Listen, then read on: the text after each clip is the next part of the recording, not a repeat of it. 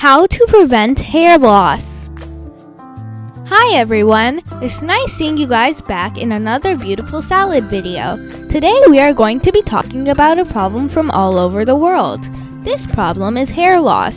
The average age hair loss starts is 30.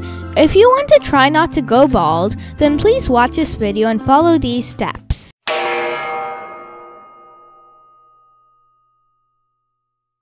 Number 1. Don't shower in hot water.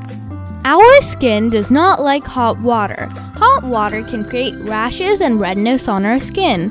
That is when our skin gets itchy and dry. Similarly to our skin, our scalp does not like hot water. Hot water can take away necessary oils from the scalp, resulting in hair loss and stop of hair growth. This means we would turn bald soon. Nobody wants to go bald, but I'm not saying you should take a shower in cold water. I'm saying you should take a bath in normal lukewarm water.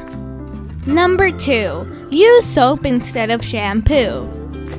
This might sound a little odd to you, but it is true. Shampoo has way more chemicals than soap. Soap has milder ingredients than shampoo. In addition to being pH-friendly on skin, they also have gentle conditioning agents. Soap is easy to put on men's hair, but might not be that easy to put on ladies' hair. If you are a woman and it is hard for you to apply soap to your hair, then just put soap on the scalp and use shampoo for the rest of your hair. Number 3. Pat your hair, don't scrub. Scrubbing your hair and skin will make problems worse. For hair, I would say to just let it dry by itself. If your hair is dripping, then just pat it down a little. Then wrap it in a thin hair towel or turban and let it dry gently for the next hour. It may seem harmless, but hair is much more vulnerable to breakage when it is wet. Friction from a towel can seriously damage those fragile strands. Number 4. Don't use hair dryers. As I said earlier, let your hair dry by itself. Hair dryers are not as great as you think they are. Using a hair dryer would give you more hair loss than the amount of hair loss you have right now. Hair is something everyone cares about, but hair dryers destroy our hair.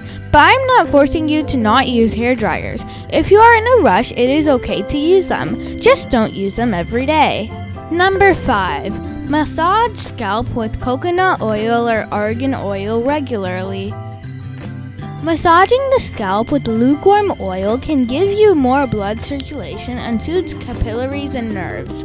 Oil massages can relax your mind, take away stress, and it can boost your mood. Since stress causes a lot of hair loss, oil massages can boost hair growth.